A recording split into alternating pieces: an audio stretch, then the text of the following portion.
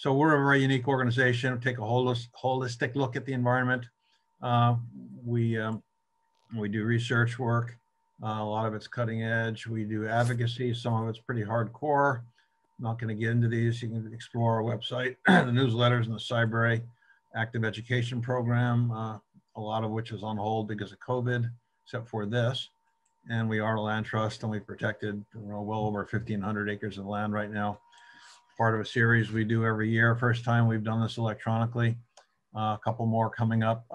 Second Wednesday of each month, typically October through May. This year we started in January. April 14th, Native Fish Coalition. It's going to be really good. Been working really hard with these folks on some endangered species legislation in Maine to protect those species like the Atlantic salmon and Atlantic sturgeon that are not on Maine lists, even though they're federally listed, and they are falling through the Maine cracks. They said this is recorded, and this on our homepage is where you can find access to speaker series recordings down here under education.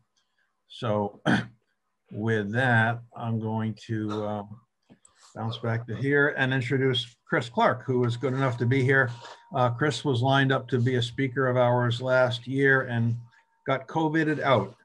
He was a spring speaker, so graciously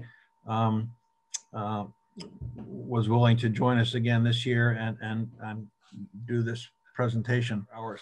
So Chris is a research professor and senior scientist in the Department of Neurobiology and Behavior at Cornell. And in addition, he's a part-time senior research scientist at Marine Acoustics, Inc. and director of scientific projects at Planet OS. Dr. Clark has a long history of successfully working at the interface between science, applied engineering, industry, and regulations, all with the specific objectives of using science to understand the potential impacts of human activities on marine mammals and to inspire and enable the scientific conservation of marine wildlife and habitats. Clark's work in this field began in 1976 with his PhD research on southern right whales off of Argentina and continued into 1979 researching endangered bowhead whales off Point Barrow, Alaska. In Alaska, he collaborated with William Ellison, where they deployed some sparse arrays of hydrophones to locate and track migrating bowheads. The use of bioacoustics at that time was a new survey technique, and the discipline previously had been pretty much limited to visual observations. 1992, Chris was named Chief Marine Mammal Scientist for the U.S. Navy's Whales 93 Dual Uses Program, and continued his Navy affiliations for many years of studying effects of sonar on marine mammals.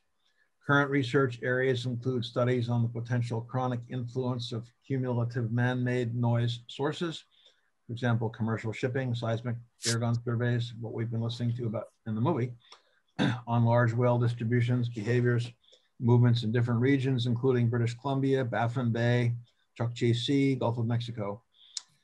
Chris is engaged in many collaborative research efforts, integrating physical, oceanographic, and biological productivity measures, aerial surveys, genetic and photo ID data, and acoustic detections at federal, regional, and state levels.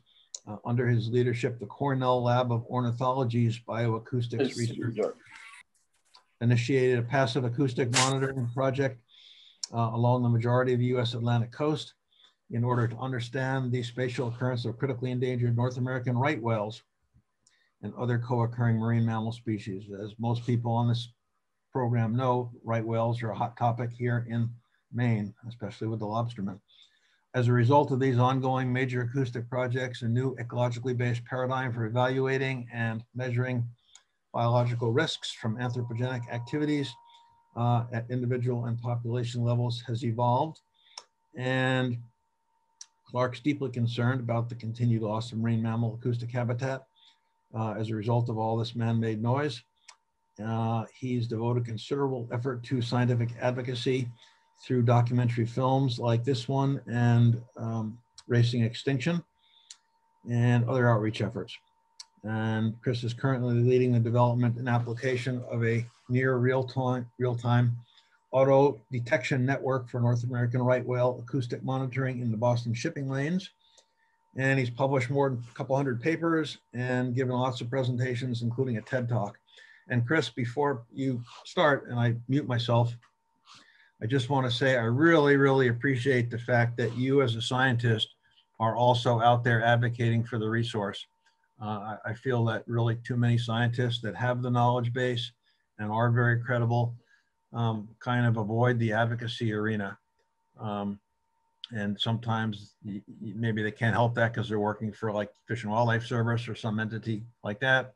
But given the opportunity, it's really appreciated. And as we always say with what we do, our research informs our advocacy. And it's great to see professionals like yourself doing that. So with that, I'll turn this over to you, and I'll stop sharing my screen, and here you are, I think. Yes, thanks very much, and wonderful to e-meet or Zoom meet or whatever it is we're doing in this virtual world. I'm interested in hearing some of your thoughts and some of your questions from this production. I note that Sonic Sea came out 5 years ago, and the world has changed dramatically in just those 5 years. And if I go back even before that, in 2009, a meeting, a small group of us met in Hamburg at the request of a very successful German businessman, but who had been in love with the ocean ever since he was a young boy. And his name was Dieter Paulmann. And he invited, there were about 19 of us in the room. There were only 4 or 5 of us, maybe 4.5, you might say, that would be labeled as scientists. We had the head of the International Maritime Organization. We had a very high-level executive from the World Bank. We had people representing laws of the sea, the shipping industry, the cruise industry, et cetera, et cetera. And what happened in that 3-day period was that the shipping industry, which before then had been trying to behave responsibly, it was no longer cleaning out its bilges in the harbors of cities around the world. It was not throwing trash over the side of the boats and the ships, et cetera, et cetera. But they were unaware of the fact that ships make a lot of noise, as you saw in this movie. So this movie was actually made partially as a result of that meeting in Hamburg.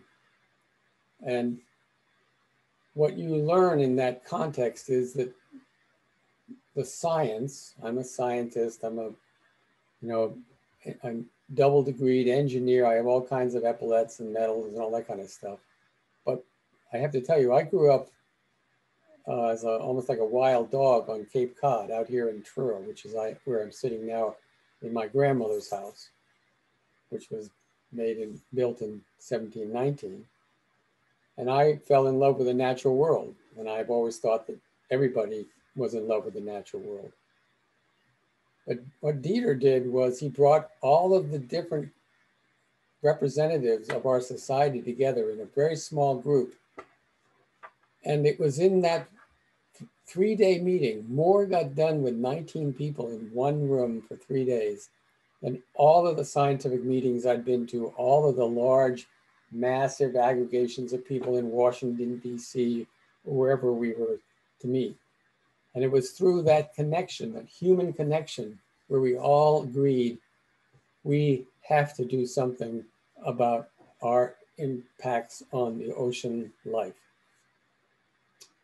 And the International Maritime Organization, the head of the International Maritime Organization, was there. He was a Cypriot. He had no idea that this was a problem. And he finally said to those of us who were trying to write all these lengthy, flowery sort of prose, he said, I want 200 words, I want it in plain English, and I want to be understood. what's the problem and what do you want to do about it? And I said, let's reduce ocean noise from commercial shipping in half in 5 years. And he said, make it 10, and I'll do my best to make it happen. Ocean noise is now quieting ships. That responsibility, just like throwing trash over the side or dumping bilge water, noise pollution is now part of the charter of the International Maritime Organization. So the Canadians, for example, if you look into what's going on in Vancouver, the Canadians are implementing restrictions and incentives for quieter ships. Maersk, the largest commercial industrial shipping company in the world, has already retrofitted some of its ships. And as a result, the ships are more efficient because the propellers, which generate cavitation, they generate all that noise. Noise means you're not doing an efficient job of using the energy from the propeller. They've already demonstrated that they can save themselves hundreds of millions of dollars just in a small fleet in a few months in the Pacific Ocean. So this is one of these examples where money is the driving motivator. Making things more efficient is a sort of a mechanism towards reducing your cost. But more and more what we're seeing now is, oh, we have a growing sense of responsibility for a quieter ocean. And a quieter ocean is a healthy ocean. And that's sort of the gist of a lot of this. Anyway, I'd be really enthralled if you guys would ask some questions and let's have a discussion about this critical issue. Don't be shy. I have a question. I'll kick it off, Chris. Technical question. The way sound moves through the water, do topographic or geographic bodies like islands or canyons or ridges provide refuge or refugia for marine mammals, and do they seek them out if that is the case? I guess I would, yeah, that's a great question, of course. What I would do is I'd sort of rephrase it or think of yourself looking down on the ocean like you're in a Google starship or a hovering satellite. And if you can see the topography, the bottom of the ocean, like a National Geographic three-dimensional map, right? But now think of that also as showing where there are cold spots and hot spots, or where it's noise aggregates, or where it's really, really quiet. So yes, there are places where there is natural quiet because you are sheltered. Sound is not entering that particular space. Sound travels in the ocean by moving, being refracted, just like light gets through a prism. It gets refracted into areas where sound is the slowest. So there's something called a deep sound channel, which is why I can listen to a blue whale singing off of Ireland. I can hear it on one of the instruments that I can make in a university laboratory off of Virginia, right? So you will find whales that will go, and for example, I've observed whales that are migrating along a coastline, and all of a sudden a seismic ship, which is over the horizon, goes active. And I can feel the vibrations of that explosion in my feet, right? And what the whales do is they go into the shadow of rocks. They go right into the surf zone, almost practically up on the beach, anything to avoid that noise. Mm-hmm. So there are places where you could find refuges, if you will, of quiet. But they're increasingly more difficult to find, or they have been increasingly more difficult to find, both because of ship noise, which is ubiquitous, and then from seismic explorations, which have diminished in the last 4, 5, 10 years because of the changes in oil and gas consumption. Okay, thank you. We've got Victor, and after Victor, Robert have questions. Victor, do you want to unmute yourself? Hi, this is Jeanette here with Victor. And can you hear me okay? Yes. Yes, and actually that was my question typing on Victor's computer. So it's really a question from Jeanette. So I don't want to make him have to speak. So yeah, you know, I've seen some information about the use of very large sail systems on large vessels, large shipping vessels. And it seems like that would reduce sound as well. The last time I saw anything about that was 8 or 10 years ago. Is that being used at all? Is anybody still following that up, or is that gone by the wayside for some reason? I don't know the answer to that question. I became aware of this as a sort of as an augmentation or a way of reducing the amount of hydrocarbons you would need to use to drive a ship, but they were augmenting their propulsion through the ocean with these big sails. I don't know of any company that's really using that for a significant source of energy. Next question from Robert Goldman. You want to unmute yourself? Hi, Christopher. Thank you so much. You're like a hero here. You know, I've seen the Sonic Sea film before. I don't know if it was on PBS, but, you know, when I heard the Admiral say, you know, he's not in the business of protecting fish, I thought, man, that guy should be court-martialed. You know, if he's supposed to be protecting life, and, you know, the fact that he can't make the connection, how do you get to be an admiral and not connect the fact that you protect human life? You cannot protect human life without protecting life on Earth.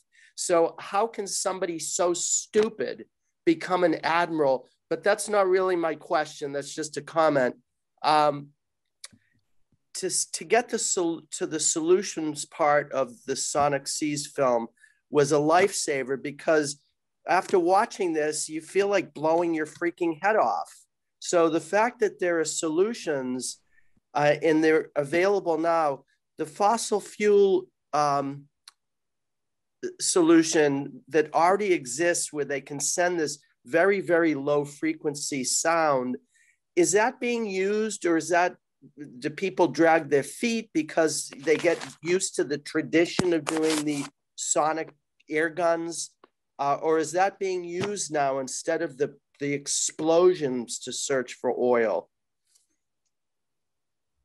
Well, I do know this. These are very pertinent observations, and the situation has changed. So Sonic Sea came out in 2016, right? That was 5 years ago. And we all know that the world has changed considerably, certainly in the last 12 months, and certainly in the last 5 or 6 years. Oil and gas, fracking, et cetera, extraction and burning of fossil fuels is a generation that's coming way beyond me. My kids and even my probably grandchildren are well aware that that is not a viable solution for the planet and our existence. So I don't know if you read these things, but you know, when GM, that was a great example. What was it? A couple of weeks ago, GM comes out and says, after 2035, we're not selling fossil fuel driven cars, right? Well, that should have been a wake up call to somebody, because this has been going on, this evolution of this has been going on now for a number of years, right?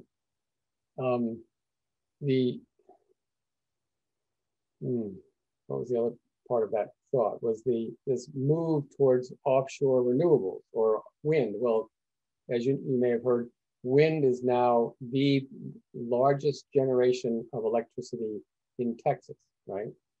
So these things are all things that we were told were impossible to do are now readily possible to do. We can become a more renewable society, a more responsible society.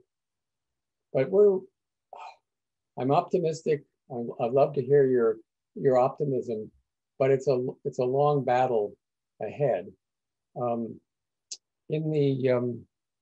Since I retired from Cornell, I've now become a consultant, if you will, a senior scientist working with Vineyard Wind, which is the first offshore wind company that we just got our just got through the environmental impact statement. We have records of decision that are now happening. So a wind turbine facility will be built in the not too distant future south of Martha's Vineyard and Nantucket. These are all doable, but it's not an ultimate solution for energy, especially if we don't do something about our population, because we live in a very consumptive environment, society, as you well know. And so these are, so if I come back to this notion about, okay, I'm a scientist, and I'm sorry, I'm talked out because of my vocal cords are tired. Science can provide some answers, but most of these decisions, as I think some of you realize, are societal decisions. They're science. We can only put so many things on the table, and then we either adopt them and say we're going to do something with this knowledge, or we're not going to do it. And so that's where I think I encourage more and more of the students that I work with or ask me questions about how do I help. It's like, well, we need everybody. We need artists, we need writers, we need musicians.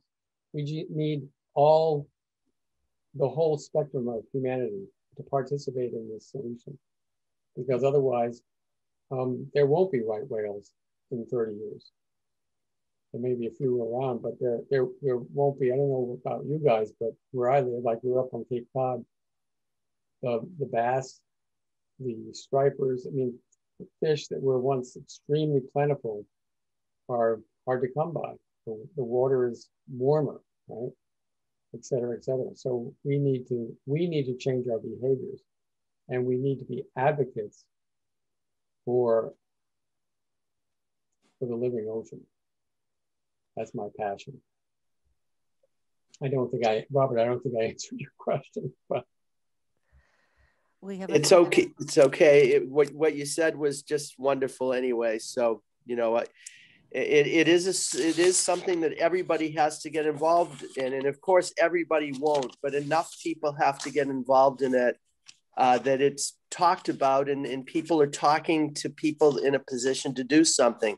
Shelley Pingree was on Maine NPR today. She's the U.S. representative for Southern and Coastal Maine. And, you know, I wish this had been on top of mind. I did call in. I was talking about banning lead ammunition on wildlife refuges. But, you know, this is, you know, people like her, she's on the Department of, she is on Interior and Agriculture committees. And, you know, we have to reach people in Congress. You know, everybody wants to live. And if we don't have a living ocean, we die. So this shouldn't be partisan. And I don't hear people talking about it, Chris, though, in the Congress. When people are talking about the Green New Deal, which I support, nobody is talking about the Sonic Sea yet. And I think that is kind of sad to not hear any politician saying anything like what you just said, even for 2 or 3 minutes. So I don't hear the right politicians talking about it even at this moment. I've got a question here from Kermit next. Hi, it's Debbie Smith. I put 2 questions in the chat, one of which was what if any commitment the oil industry had made? And I think that may be repetitive of the earlier question about whether they're using the lower frequency drilling mechanism or searching mechanism, and whether an oil industry executive was involved in your Germany meeting, and what, if anything, that person had to contribute. And also whether the pandemic significantly reduced shipping, and whether we see any positive effect in terms of reduced noise and also less stress on the mammals in the ocean. Okay, I remember the last question you asked, and I remember the penultimate question you asked. I don't think I remember the first one. But if I can answer the question, when we had the the meeting in Hamburg, no, there was nobody there from the oil and gas industry. That was clearly in a time period, even just those 6 years ago, when they were in a still in a profound state of denial. And in some ways, I can empathize with an industry that has been basically charged or asked by society to produce fuel that we put into cars and trucks and airplanes and anything else. It's a hydrocarbon, it's a fossil fuel, and it's a really quick way of getting energy. And the things that the industry has done are technically phenomenal, but it's sort of like, well, building an atomic bomb is technically phenomenal. But now those barriers of denial have changed. They are definitely changed, and part of the change comes from the replacement of a generation of CEOs and CFOs in those companies by a younger generation. And there's a group of younger generation people in the energy industry that have known for a long time that fossil fuels for our source of energy was not sustainable. They're not in denial about climate change. They're not in denial about ocean temperature rises, et cetera, et cetera. And so, one of the things, here's a great example. A few weeks ago, there was a lease sale for offshore wind areas off of Europe. And not one of the traditional world-class, largest world wind energy companies won a single bid. They were all outbid by oil and gas companies, because the oil and gas companies have, what's the right term? A lot of cash, right? So this is where you get the BPs and the Shells, not ExxonMobil. They're still a little too Neanderthal for me, but these large, traditionally hydrocarbon energy companies are all see the writing on the wall. And from just the point of business, they're shifting into renewables, whether it's hydro energy or it's wind energy on land or in the water. There's a massive shift that's going on right now. So that's hopeful. But I would say also that when was the last time any of you heard a politician, let alone had a conversation with relatives, friends, neighbors about population control? It's just disappeared. And yet the growth in human population and our overconsumptive behaviors are what's driving the destruction of the natural ocean and the natural habitats of the planet. And we're just eating our children, we're eating ourselves. So there's a lot that's changed. So in this, Steve Honickman, who was the chief counsel for the Secretary of the Navy, he was the man who got on in the middle there.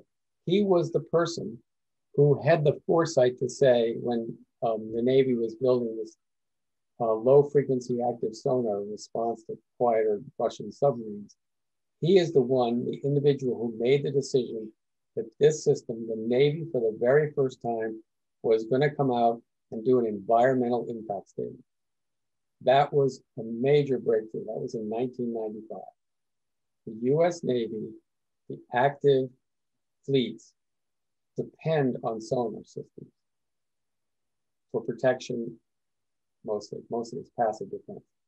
And they come out with that, and it just opened the whole floodgate of, as we saw with Ken Balcom talking about the mid-frequency, high-frequency sonar impacts on driving whales up on the beach.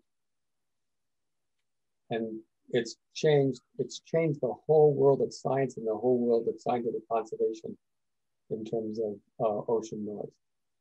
And you can't hide anymore. Nobody can sit there and say, oh, well, we're immune. We do a lot of these things, but that's okay. We can just keep doing it. So you're gonna see, pay attention, or maybe you already do, you're gonna see example after example after example of quieting the ocean, our footprints in the ocean, because there are no known deaf marine vertebrates. That's all the fishes, right? Clearly all the whales and the seals and the turtles. You can't survive in the ocean if you're not deaf. And next time you pick up a crab or a lobster or a shrimp, look at all the little tiny hairs all over the body.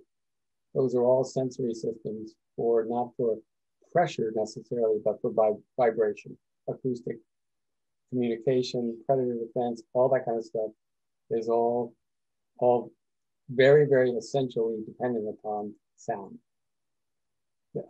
There was an experiment, what was it, 3 summers ago in Australia, where there was an active seismic survey going on, and some scientists with support from the government went out and monitored all the krill and the little tiny organisms that support the whole life system there. They documented unambiguously that when that seismic survey vessel passed through that area, it killed 100% of all the krill, a fundamental layer of organisms that feed the ocean's ecosystem. And one of the things we heard back from the industry was, well, you didn't really do a full-blown experiment, so that doesn't prove anything. And then there was the other issue where we had up in Maine, up in your neck of the woods, New England Aquarium, and scientists were up there year after year studying right whales, and they've been collecting tissue samples and snot when they blow, and measuring hormone levels. And one of the hormones they measured was a stress hormone. And when we had 9/11, the ocean went quiet. The airplanes stopped flying overhead. Shipping dropped precipitously. The ocean became noticeably quiet. And because the New England Aquarium folks had all this baseline data, they were able to show that the stress hormones dropped precipitously, right? And that was something that some people who are sort of denying of ocean noise impact said, oh, that's only one experiment. So you need to do more experiments. And our community's answer was, oh, I see. So you want another 9/11. That's the only way we're going to convince you that a quieter ocean is a healthy ocean. So the evidence is now, denial is pretty much out of the way in terms of making headway into this quieting ocean issue. So that's profoundly important, because, as you know, denial can be a nasty thing to try and overcome, whether it's in your family or it's in yourself or it's in the community. So that there is a lot of progress being made. I just hope we can make it fast enough to make a difference. We've got a couple more questions here. The next one is Vance. Vance, you're up. Okay, well, I think you may have sort of answered this already, but it was actually kind of coincidental. You mentioned lobsters, and I was just completed reading The Secret Life of Lobsters, which haven't read it. It's a fascinating book, and how they use the sense of smell in the ocean. So footnote to Ed, I'll be mailing the book to you tomorrow probably. But my question was really beyond aquatic mammals. What other, you've touched upon the krill. So, but is there any other major, aquatic groups that we know are adversely impacted by the sonic pollution? Well, we know there's increasing evidence about fishes. Okay, so that there are vertebrates. The invertebrates are gaining more attention because, first of all, most cases you don't need permits. You can keep them in tanks. They're not as hard to come by in many cases as a 50-ton whale. And I actually think of right whales and these big, charismatic megafauna, as they're called, as really the person at the head of the 4th of July parade, out there doing all this kind of stuff and leading everybody else. So they get a lot of attention, and sometimes they're good looking, and you'd say, oh wow, look at them, they can flip, they can do all these acrobatics and twirl. Right whales have whales, as you know, there's the Marine Mammal Protection Act. So they have legal standing, right? That's why NRDC can be so effective, because those animals have laws that our society has carved into, stone clay tablets that say, thou shalt not do the following things. There's nothing that protects fish, right? There's nothing that protects invertebrates from our misbehaviors. And yet, as I think you're implying, if we mess up those ecosystem layers, everything else comes tumbling down. And I said before that there are no known deaf marine vertebrates, and more there are scientific studies, and not necessarily being carried out in ivory towers, but many of these studies are being done by entrepreneurial young folks, right, on their own, demonstrating that, my God, well, look at some of the work out of the octopods, right? The cephalopods. I mean, it's like, wow, they have ears. They have ears that look like convergent evolution. I thought they were just bags of water with some things sticking out of them, right? I was like, no, these are highly evolved animals, all of which have mechanisms that are dependent upon listening for sound. And many of them are complemented by, as you said, these, well, I'm jumping around, sorry. I am never surprised at what nature comes up with in the evolutionary complex. Don't ever underestimate what nature will do. Bees shouldn't fly, birds shouldn't fly, et cetera, et cetera, et cetera. And those layers of life are what support ours. And if we continue to be so arrogant as to think that we are stewards of the sea, well, we've failed at being stewards of the sea. And yet it's still an ambition of ours, but I think we need to readdress what that means to be stewards of the sea. Having a responsible relationship with the ocean does not mean that you eat it. It means that you respect it and you let it be just for what it is, because, as you know, every other breath of oxygen you take comes from reduction in the ocean. Before you lose your voice, we've got Linda up next. Linda, can you unmute yourself?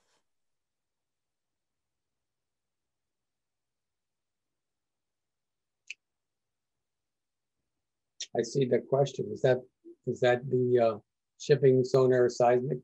Yeah, that was what I put in the chat. Thank you, Chris. Yeah. Great.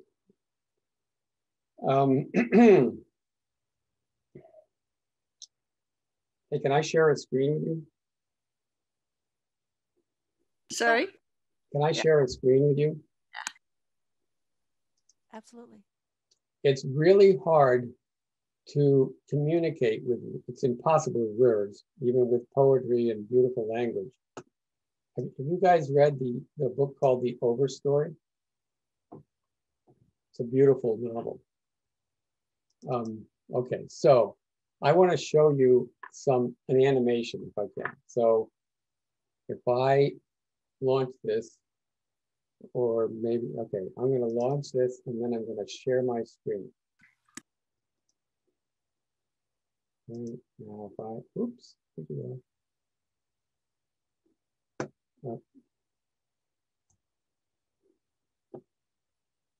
okay, so I'm going to share my screen. Can everybody see the screen? Yep, we got it. Okay, so this is an animation. I'm showing you a voice print of a blue whale. This is 18 minutes long. It's like a musical score. Time goes along the bottom from left to right, and pitch or frequency goes from low to high. Can you hear me? Yep, gotcha. Okay. Yes. Yeah. Okay, good. So and these are individual notes of a blue whale singing. It was 650 miles away when I recorded this. And it's so low that it's called infrasonic. It's below your hearing. And I'm just going to play this, right? So now, how are you going to be able to hear us?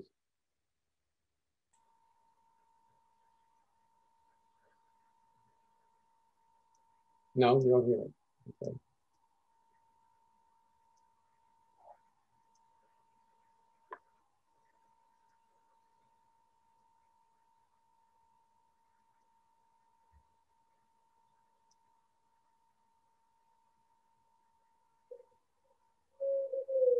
Yeah, got it.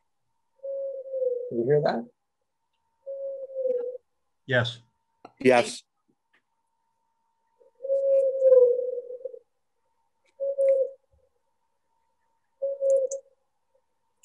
So that's the voice of a blue whale, 650 miles away. I've sped it up 30 times so you can hear it, right?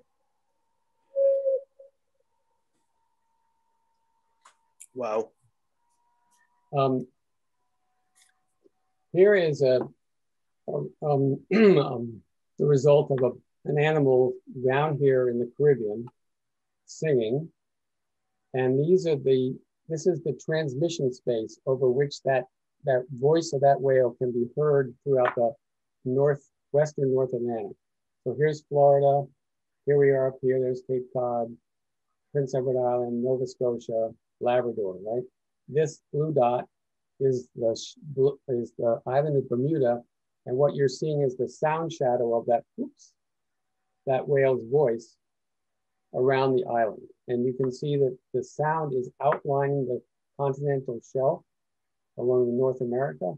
This jagged part here is the refraction, diffraction of the sound through the mid-Atlantic ridge. This is the underwater mountain range that goes right up the middle of the Atlantic, right? So this is the scale over which low frequency sound propagates in the ocean, right? This is all physics. It's all ocean physics. So you can see that there are hot spots and cold spots of the sound, but I'm only showing you 2 layers of the sound field.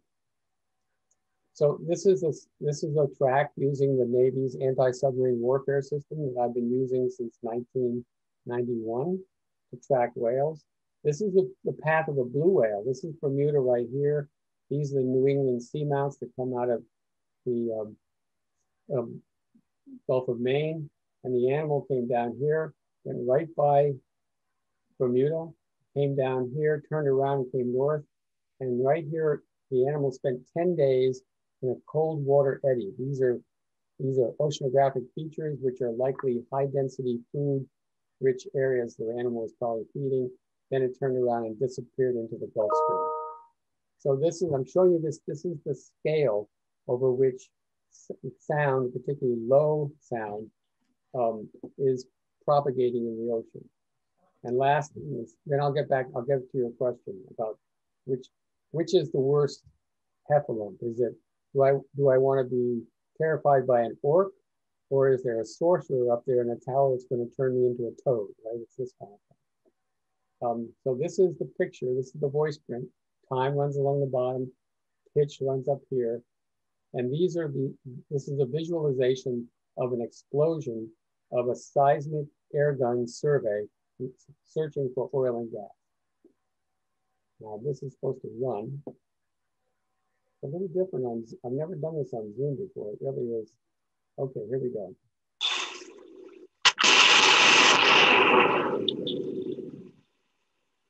And that's the sonar system of the ship locating itself.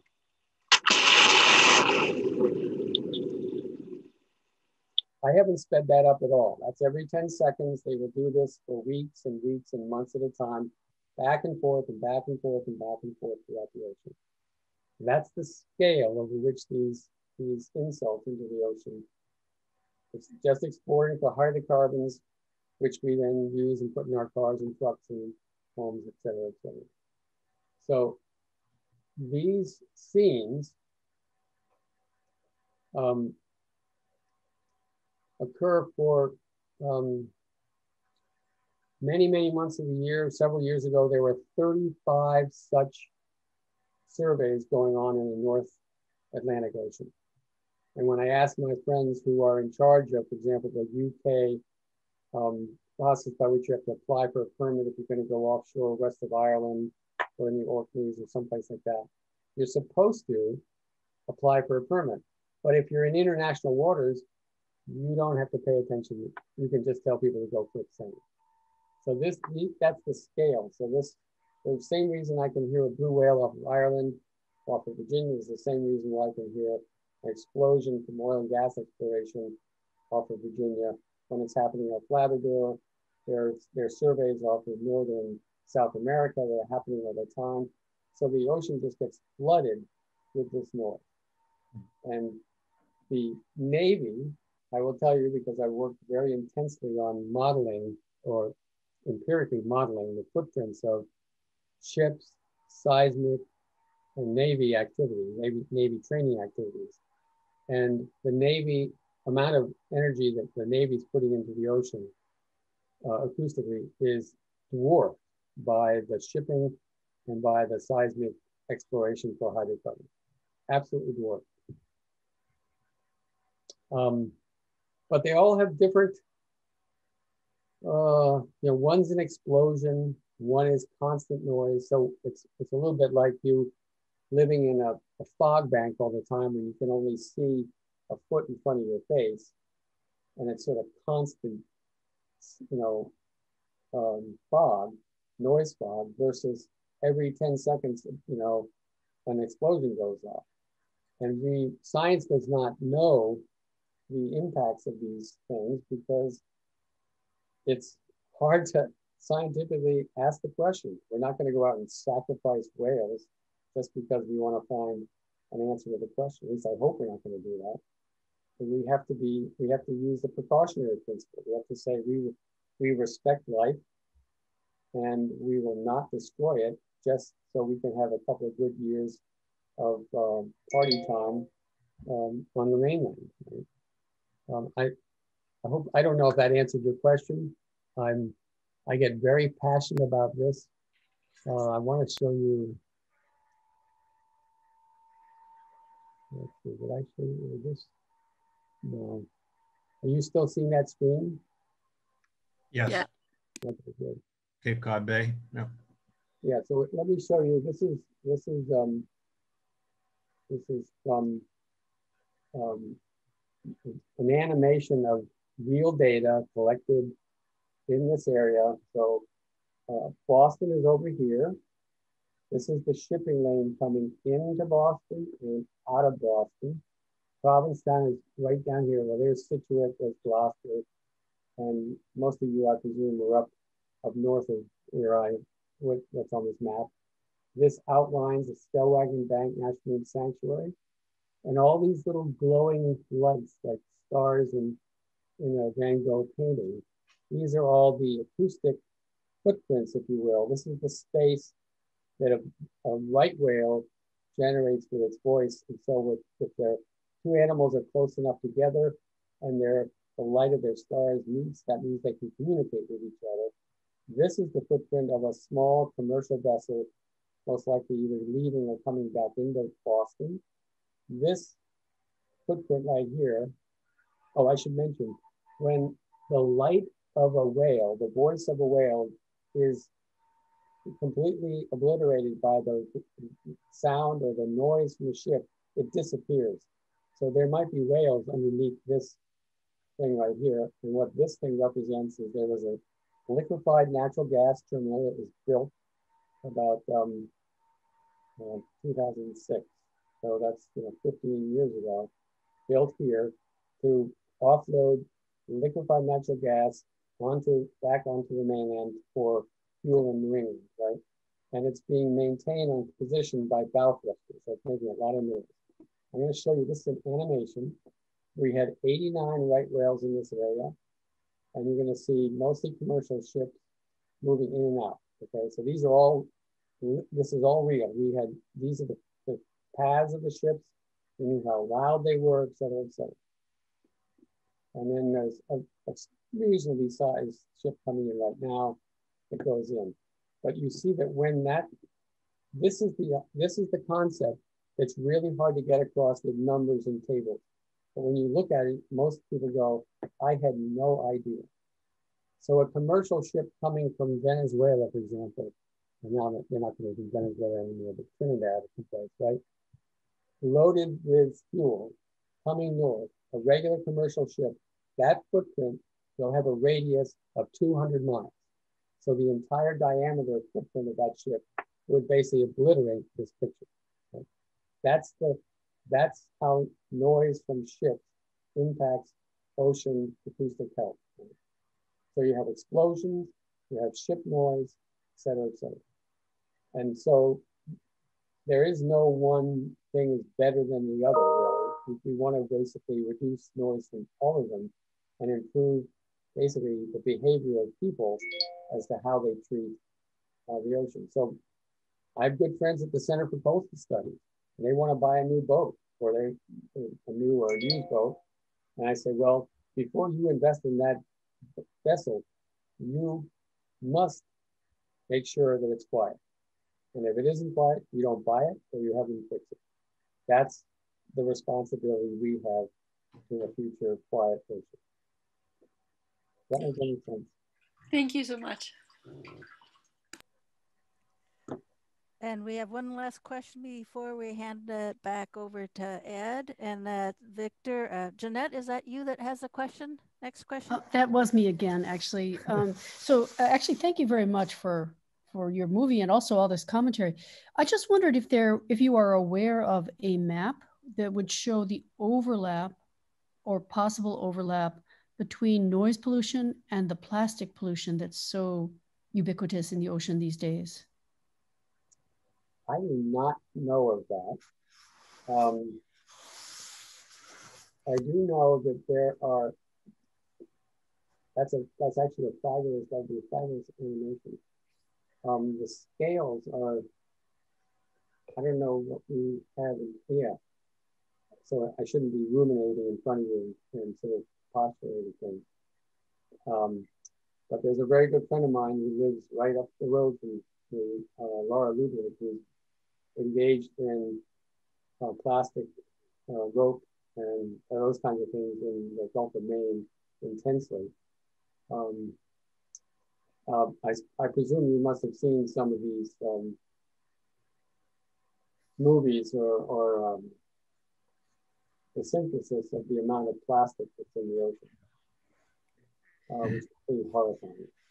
Well, yeah, I mean, there is information out there about the enormous amounts of plastic that are being accumulated in, I guess, gyres in the ocean. But also, I mean, you can see if you Google it, you can see movies of plankton. The plastics decompose into small microplastics. And you can watch plankton eating the microplastics. And of course, then the fish eat the plankton and then we eat the fish. We're eating our own plastics. It's really gross. So I just wondered if anybody had sort of compared these two things. They're both terrible, but I guess it sounds like you may not be aware of such a thing, but I should go look for one. It might be interesting to see if it exists somewhere. You know where I would check? There's a fabulous assemblage of people hosted, really enabled by the Pew Foundation. And they have annual meetings. They didn't have one last year. Annual meetings, many times they're out in Jackson Hole or some beautiful place to go to, where you get this integration of people. And this is where you sort of go from the artists, the musicians, the linguists, the poets, all aspects of human creativity, including the scientific side of life. And this is where you get this synergism, and that would be that they have these special sessions where they have artists, filmmakers showing off new stuff, or technologists saying, well, I got a whole new kind of camera. And that would be the kind of environment, place where I would expect something like that to, you know what I could do? Luis Sahoyas, who is the filmmaker who won an Oscar for The Cove, on a movie about the Japanese slaughter of dolphins. And I worked with him on a movie which was called Racing Extinction, which was his next film after that. He was, I should make a note and ask him for his suggestion, because this is where you, as a scientist, we're not encouraged to step out of our comfort zone to explore these sort of risky, career risky kind of things, right? And yet I totally fundamentally believe it is through those mechanisms of human creativity and risk-tolerant behavior, if you will, right? That you basically say, well, this is where the sparks fly and we get our inspirations, right? This is why you get up in the morning and you're tapping your toes and you're listening to the birds and you're dancing in the street, right? And that's what we as a culture need to embrace and enable and, you know, fertilize in our culture, as opposed to, oh, well, I want to watch another sitcom tonight, or whatever we tend to do with our time. But those kinds of questions are, you know, when I saw some of those what was the guy's name? Jordan was his last name. He's put on some of the great campaigns about plastics in the ocean, right? And you know, when you see these albatross, you know, dead carcasses on the beach, and you see the turtles with being strangled and things like this, you're going, what in the hell are we doing, right? And with 7 billion people, it's not going to be long before there aren't albatross, there aren't turtles, et cetera, et cetera. And those of us who believe in the majesty of life and the magnificence of a living planet, my attitude is, this is all that life is worth fighting for at this point, right? Because, and I'm getting a little philosophical, but it's just like, well, but it's when you get those synergisms. There's a woman that, if some of you want to write this down, her name is Asher J. A-S-H-E-R-J. She's Indian by birth, and just a brilliant communicator, artist. An artist just doesn't do her justice, right? And you look at the things that she's done. She did put art all around New York City to demonstrate the beauty of the living world, right? And so people can see it, and they ask about it, and they think about it. And this is where, when I'm trying to encourage students or even my colleagues about our responsibility as scientists, we have to be activists and advocates for life, not for our careers, because our careers are going to be short-lived otherwise, right? Anyway, you get a sense of what I'm trying to say. And I think as long as we all respect each other and hold each other's hands in some way, shape, or form, and share as much of our passion as possible, that's how I have hope, right? And we need hope. We need all the hope we can get. Thank you so much, Chris. This was as wonderful as it is disturbing, or as disturbing as it is wonderful. I don't know. But again, we really appreciate the work that you've been doing. And yes, and it won 2017. It was it won the Emmy for Nature Documentary, and it won an Emmy for Music and Sound. Right. And it was nominated for another one. So it's quite a good film. Well, thank you again very much. Thank you everybody for coming. And remember, we'll be on the air again the second Wednesday of whatever the next month is, April, right? And thanks to Martha and Arthur and to Martin. Hopefully within a few days we'll have this up on our website as well, so people that missed it can watch and listen. Thanks so much, Chris. Hope to see you up in Maine sometime. Well, thanks for all you do, everybody.